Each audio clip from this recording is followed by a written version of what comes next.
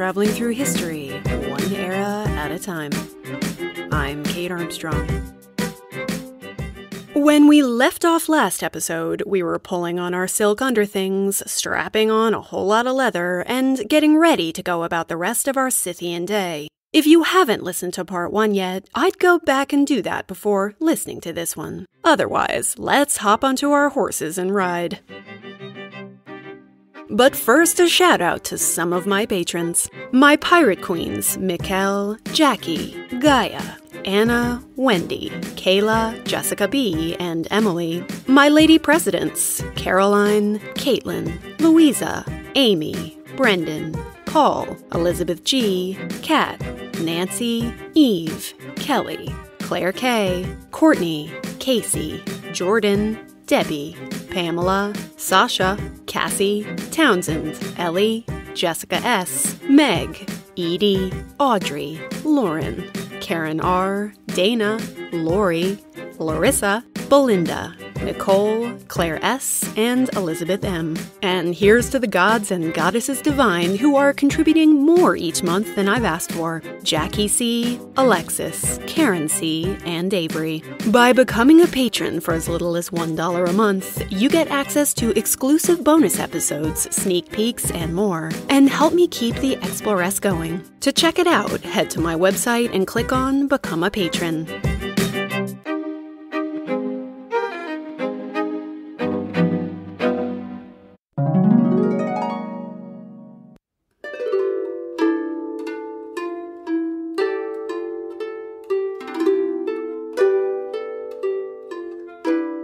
While we're trotting along, let's talk about a controversial and convoluted subject: our sex lives. The Greeks have a lot of contradicting views about them, and we need to return to the Amazon myths to make sense of it. If we're known for two things, it's sex and violence. Amazon's sexual appetite is described in one of two ways, at least in Greek literature. Some guys like Aeschylus call us maidens fearless in battle, so some scholars purport we're staunch and militant virgins. We tend to think of the word maiden as meaning untouched, but in ancient Greece it actually just means unmarried. There are several Greek goddesses who shun sex and kill men who try to steal their V-card. Artemis and Athena, who we met in our last bonus episode on Patreon, are two of the main ones. Perhaps one of the Amazons' nicknames, Androctones, or man-killers, stems from that.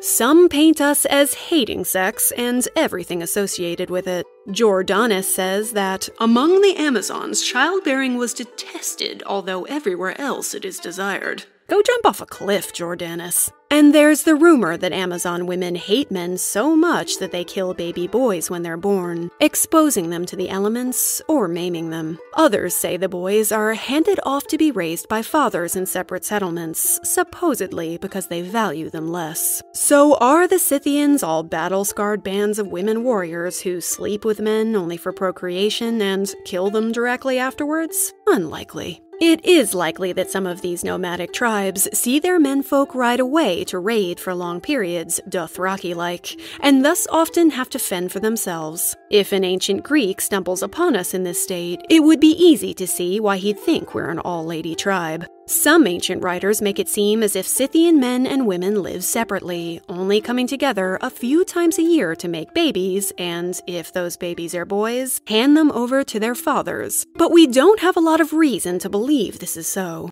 It's also possible that some groups practice fosterage, the practice of exchanging kids between clans to form alliances between them. But let's face it, it's unlikely any Scythian women are throwing boys out of a proverbial window. Other writers offer up a different version of the Amazon sexscape. Several describe them as man-loving, not man-hating, painting them as wanton swingers who bed down in the grass with whomsoever they please. Herodotus gives us the following story. Long ago, before his time, a tribe of female Amazons were taken prisoner by the Greeks and put onto their ship. The Amazons, knowing they'd be turned into slaves, rose up, grabbed their spears, and killed them all, because obviously, then landed the ship in Kremnoi on the Sea of Azov. They promptly found some horses and stole them, then went about pillaging all and sundry. The local Scythians, called the Royal Scythians, once lived a nomadic life, but had long since bedded down in semi-permanent settlements. And they were not best pleased with this band of feral foreign ladies, so they sent one of their young men on over to negotiate. But since they couldn't speak each other's language, progress was slow. Eventually, the Amazon woman made enough obscene hand gestures that the Scythian understood what she was trying to throw down, that she was up for some connubial communion if he was. So they made love instead of war, right there in the grass. Afterward, she used her skills with sign language to intimate that he should come back the next day and bring a friend, which, of course, he did. More friendly boinking ensued. For a while, the Amazons and these royal Scythians were happy just laying and playing together. The men never bothered to learn their language, but the women learned to speak some of theirs. Eventually, that first guy said, "Hey babe, this whole nude orgy in the grass situation is super fun. But maybe you ladies could come on over to our place and settle down and make babies and bake bread and stuff." Or, as Herodotus puts it, "We have parents and property. We promise to keep you as our wives, and we won't even take up with any other women." Really selling it there, Romeo. The Amazon replied, "Impossible. We live to shoot arrows, throw javelins, and ride horses. Your women never leave home to hunt or explore or for any other reason. We would never be able to live like that." Fair enough, I say. The ladies proposed the men give up their settled lives of luxury and gallop away into the sunset with them. And the guys basically said, "Okay, cool. That sounds hot." And together they formed a merry band called the Sarmatians, which were still roaming around in ancient Greek times. But how many of these casual carnal encounters are we actually having? It's hard to say. We migrate a lot, moving with the seasons, but tribes do come together in spring to bury the preserved remains of our loved ones and take nice, long, purifying saunas. We also mingle for trading purposes and compete in riding and shooting contests. All great opportunities to knock Scythian boots with someone new. And why limit yourself to just one, anyway? Strabo tells us that the women of the mountain tribes of Media in modern-day Iran believe it honorable to have as many men as possible and consider less than 5 a calamity. Herodotus tells us that the Agathyrsi mate with whoever they feel like to help foster sibling-like relationships and to eliminate jealousy and hatred. The clan who gets nude together stays together. And, of course, they may also see the wisdom in mixing up the gene pool a little, though they wouldn't think of it along those lines. Amongst the Masagetae, whose queen we'll meet a little later, open marriage is a definite option if done discreetly. Instead of a sock on the door, the sign for "busy, please go away" is a quiver sitting outside a lady's wagon. Slay, girl, slay! Herodotus tells us that Amazons do indeed get married and consider that a sign of a life well lived, but not before they prove themselves in battle. Pomponius Mela says that, "To kill the enemy is a woman's military duty, and virginity was the punishment for those who fail." The historian Aelian says that amongst the Masagetae, courtship itself is a battle. If a man wants to marry a maiden, he must fight a duel with her. They fight to win, but not to the death. If the girl wins, she carries him off as captive and has power and control over him.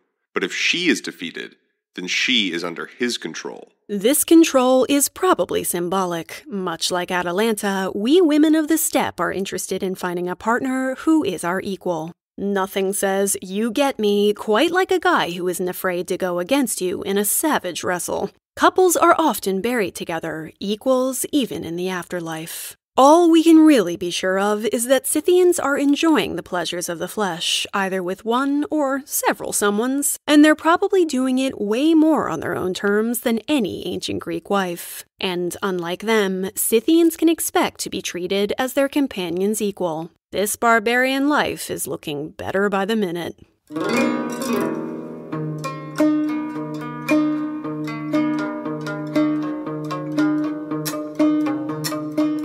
Now, let's get into some violence, shall we? Though we tend to think of Scythians mid-battle, much of what we use our weapons for is hunting. In a life when we don't stop much to farm, meat features prominently in our diets. All sorts of hunting trophies have been found in Scythian graves, from boar's tusks to lion's claws, which shows how very far we can roam. We often take dogs along when we go hunting. We use eagles, too, which ride on our arms, clutching thick leather mitts. Hanging out with a dog and an eagle, riding our horse with some awesome body art, and rocking some pants. Are you excited to be a Scythian yet? We often skirmish with other tribes. As Lucian of Samosata from Syria tells us, Scythians live in a state of perpetual warfare, now invading, now receding, now contending for pasturage or booty.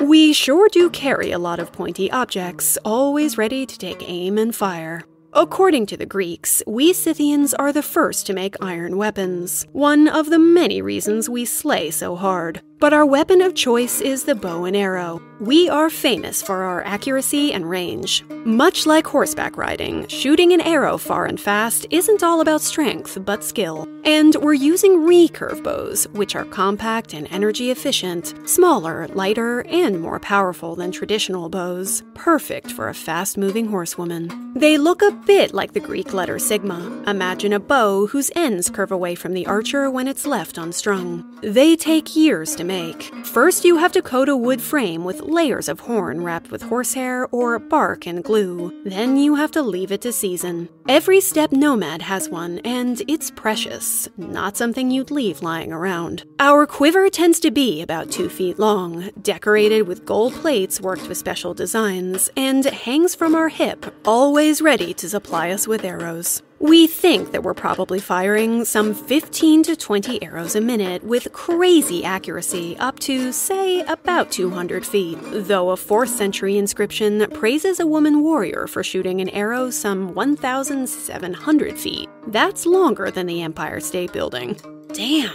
A big part of our success as warriors is our ability to shoot a bow and arrow while galloping. Our horses are bred for both speed and endurance, and after a lifetime of practicing shooting at speed, we're quite a formidable duo. Particularly terrifying is a move called the Parthian shot, where we turn backward on our horse as we race away, pretending to be fleeing, then turn and shoot at whoever's behind us. Just imagine it, you on a horse galloping at many miles an hour, twisting 180 degrees and shooting someone through the heart. Now that's an image. We also carry battle axes, sometimes with a bronze head. Not the kind of thing you want flying toward your cranium. Swords, daggers, spears, knives in bronze and iron. We never leave home without them. There's even evidence that we might lasso our victims, a la Wonder Woman and her shiny lasso of truth. Herodotus tells us that, with only daggers and these lassos, Scythians go about breezily, killing the victim entangled in the coils of the noose. Indiana Jones meets Xena, warrior princess. You can see why the Greeks find us both enthralling and terrifying. We also use ancient slings. Think the slingshots you may have grown up playing around with long-distance range and the power to take out an eye and maybe some brains with chilling efficiency.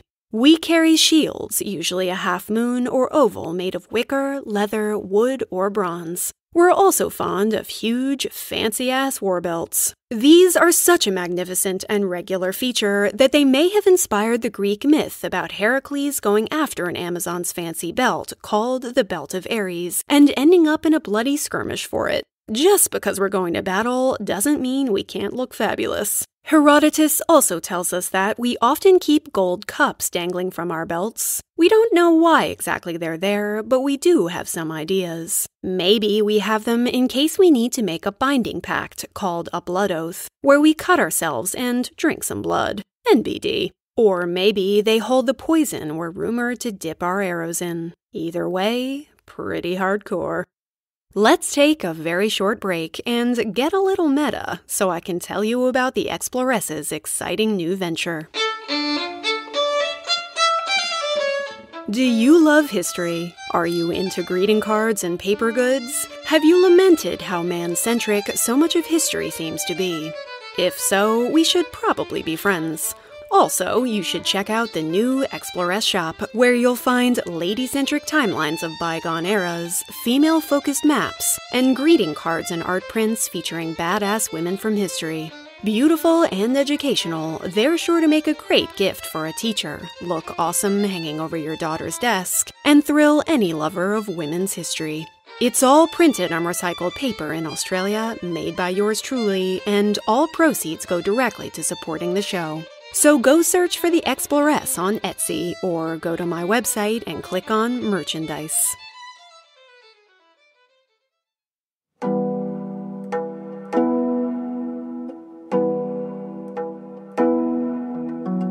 When it comes to our relaxation time, apparently Scythians are quite fond of a sauna.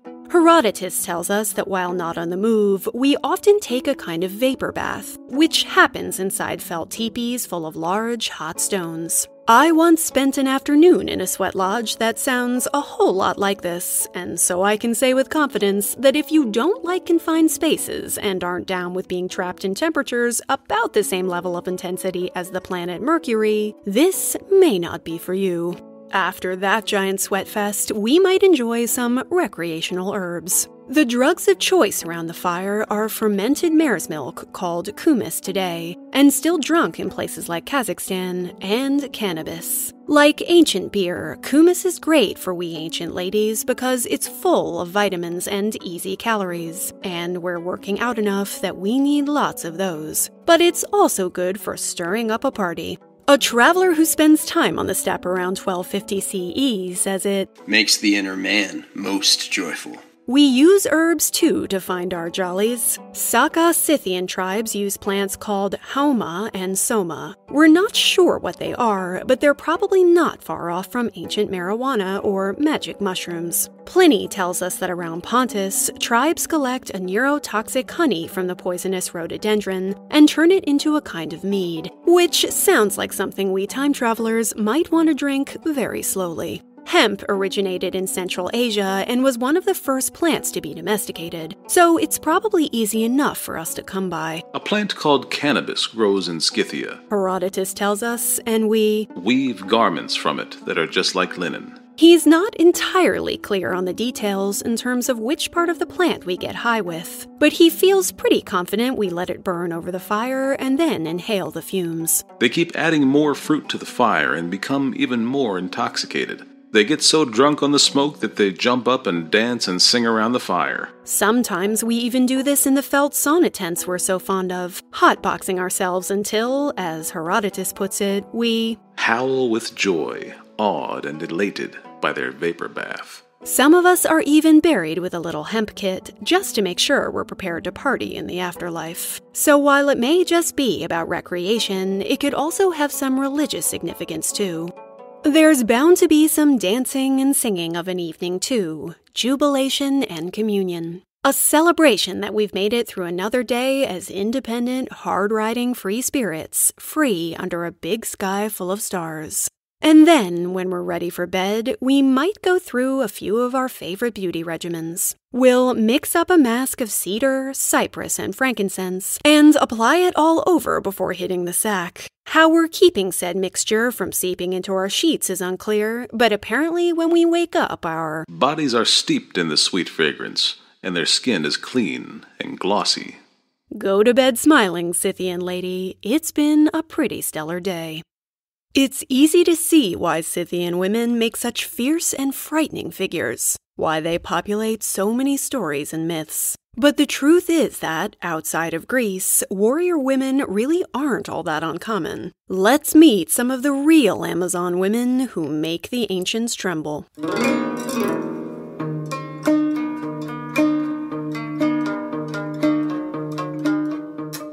First up is Fu Hao. Over in China, at the same time Achilles and the Amazon Penthesilea are going at it at the Battle for Troy in 1200 BCE, a warrior woman named Fu Hao is born. This queen of the battlefield, whose name means Lady Good, is one of the very first women warriors we know about, though traditional Chinese histories don't talk about her. The only reason we know her story at all is because of 250 oracle bones. She arrives in the world during China's Bronze Age, the daughter of a chieftain of a northwestern tribe. When she turns 15, he sends her to the emperor of the Shang dynasty, Wu Ding, as a present for his growing harem. One among several wives, Fu Hao uses her charm and quick mind to swiftly become his favorite lady, then uses her skills and forceful personality to become her era's most powerful military general. With thousands fighting under her banner, she leads a huge army and enjoys even huger victories. The emperor is so impressed by her skills that he gives her a fiefdom on the borders of the kingdom to both protect and be in charge of.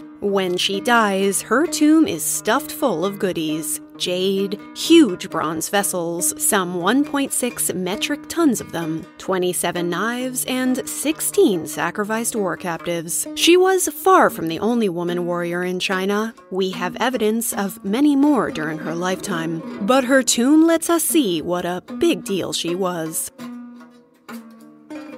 Next, we move to the northeast a bit to join up with a warrior queen named Tomyris. She leads the Masagate, that free-loving, horse-riding people who, as you'll remember, leave arrows outside their tents as a sign they're engaged in carnal activities. They sacrifice their horses to the sun, wear helmets and glittering belts in brass and gold, and they aren't afraid to fight for what's theirs, no matter who they have to square up against, even if it means she has to battle Persia's Cyrus the Great.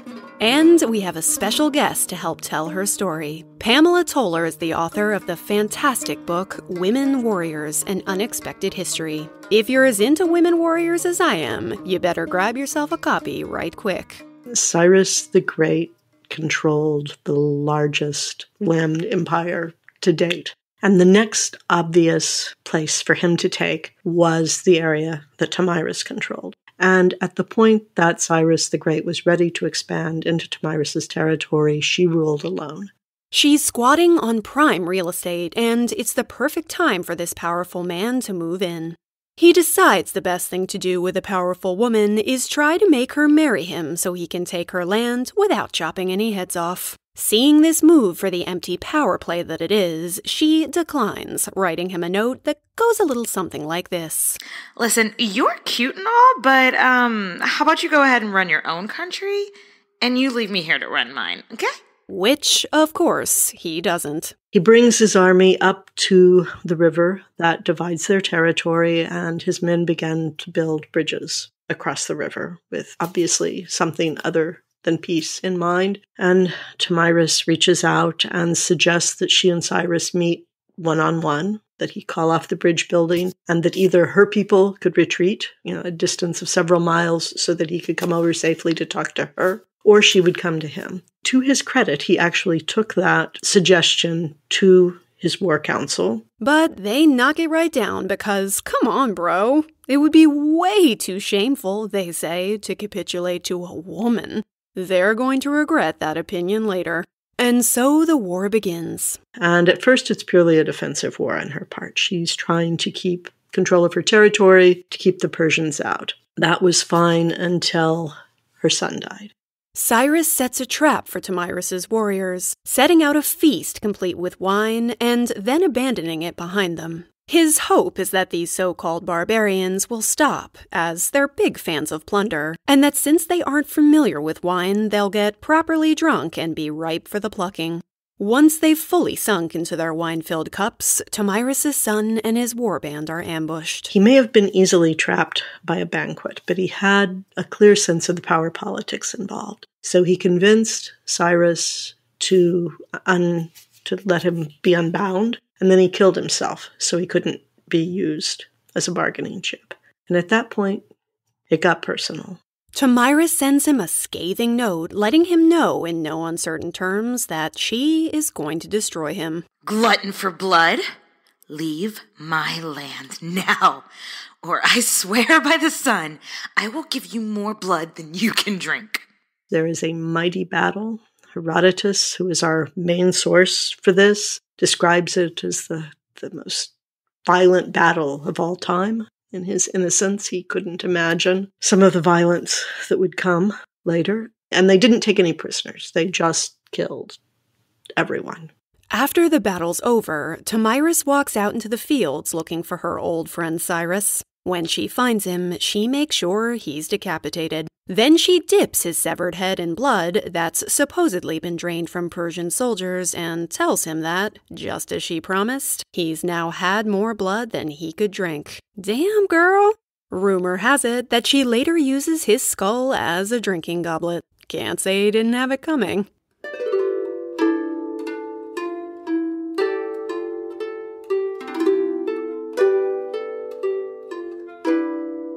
Though not a nomadic wanderer per se, the Greeks consider women like Artemisia I a kind of Amazon, a fighter who isn't afraid to march off into war. In 480 BCE, this queen of Caria, a Greek city-state tucked into the Persian Empire, is ruling from the coastal city of Halicarnassus. And unlike her city-state neighbors, she's quite a fan of the Persians and their king. She supposedly walks around in male-style Persian dress, aka pants, because hello, and carrying a dagger and sword, always ready for action. And she knows how to use those weapons too. The Persian king, Xerxes, is still mad at Greece for a battle he lost, so he rounds up his supporters and sets about invading them. Not someone you'd want to face down if you can avoid it. Though she's technically Greek, Artemisia sails 5 ships to his banner. And though she has a grown son who could have done it, she's the one who goes, because as Herodotus puts it, her own spirit of adventure and her manly courage were her only incentives. She is Xerxes' only female admiral, and when he convenes his war council, she tells him it isn't smart to attack the Greeks at sea. But much like a man who refuses to ask for directions, he chooses not to heed her advice. And so he loses the battle, but not before Artemisia has a chance to fight bravely. Trapped on one side by Greek ships with shiny battering rams, she decides to run into one of Persia's own ships to try and break a path through to safety. Convinced she's switched sides, the Greeks leave her alone, and thus she escapes. Boys, bye! When Xerxes sees her, thinking she's just rammed one of the Greek ships instead of one of his, he throws up his hands and says, "My men have turned into women, my women into men." So dangerous is she that the Greeks offer 10,000 drachmas for her capture. Good luck with that. Later, around 350 BCE, we have another Artemisia, queen of Caria. She's known primarily for how hard she grieves her brother-husband Mausolus. It's said she misses him so much that she mixes some of his ashes into her daily drink. Ooh, girl, friend to friend, you gotta put that wine glass down. She also builds him the world's most gigantic mausoleum. It's where we get that word from, which becomes one of the 7 wonders of the world. She even decorates the thing with etchings of Amazons. Foreshadowing?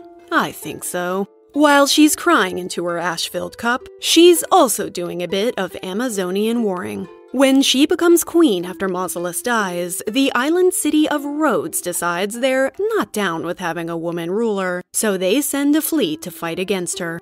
No matter. She quickly gets archers up on the city walls and hides her own ships full of soldiers in a secret harbor. She gets her citizens to hail the arriving heroes, singing their praises for liberating them from the wicked witch. Once the Rhodians are in the city, she raises a hand and has her archers destroy them. But she doesn't stop there. Artemisia puts her own men onto the Rhodian ships, drapes them in laurel leaves, the universal sign for victory, and sails them right on back to Rhodes. The people, thinking they're waving at the men returning home victorious, welcome them in, and she has their leaders swiftly killed. Bow down, boys.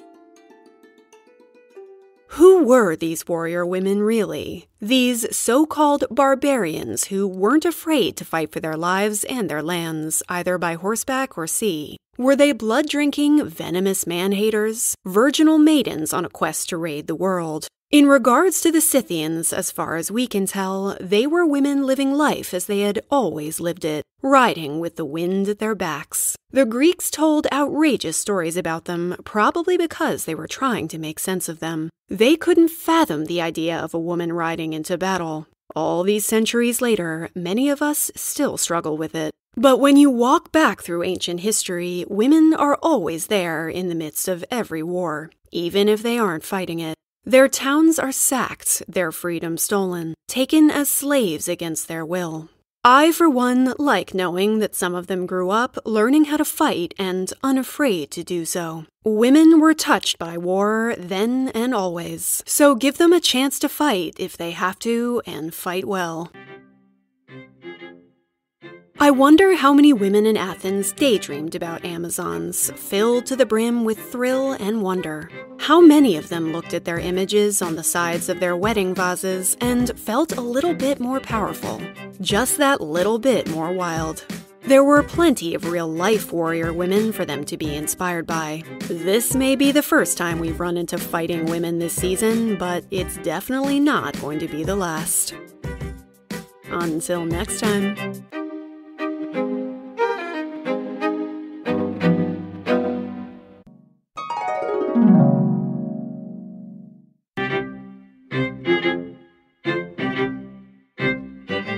Thanks for listening. If you dig the Exploress, tell a friend, leave me a review on Apple Podcasts, or spread the word however you can. It really does make a world of difference. You can also support the show by becoming a patron, which gives you access to sneak peeks and exclusive bonus episodes, including an awesome interview I did with today's guest, Pamela Toller. Her book, Women Warriors, is an engrossing read that'll introduce you to a host of interesting women warriors throughout history, and I can't recommend it highly enough. For show notes, including a list of my research sources, a transcript, images, and more, head on over to my website, theexploresspodcast.com. Speaking of pictures, check me out on Instagram. I think you'll find my Insta game is pretty strong. You can also find me on Twitter at the Exploress Pod or Facebook at the Exploress Podcast. The music you just enjoyed comes courtesy of Michael B. Levy, who composes all of his work on recreated lyres of antiquity, giving us a special insight into what ancient music might have sounded like. All songs were provided and licensed by akmproductionsinc.com, and you can find links to his work in the show notes. A special thanks to the following podcast legends who kindly contributed their vocal stylings. Tawny from the Dirty Bits podcast, which covers the scandalous and salacious bits of history your teacher probably left out.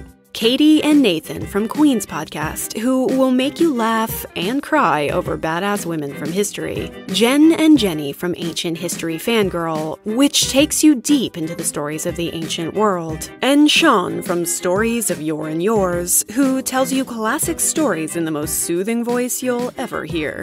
Their podcasts are some of my very favorites, so check them out. You'll find links to their work in the show notes. Thanks also to the kind friends and family who never fail to delight me with their voiceovers. Phil Chevalier and John Armstrong. Thanks, as always, to Paul Gablonsky, aka Mr. Exploress, for my theme music and logo, and all the amazing pieces of art we've been collaborating on this season. I'd pick up my Spartan sword for you any day.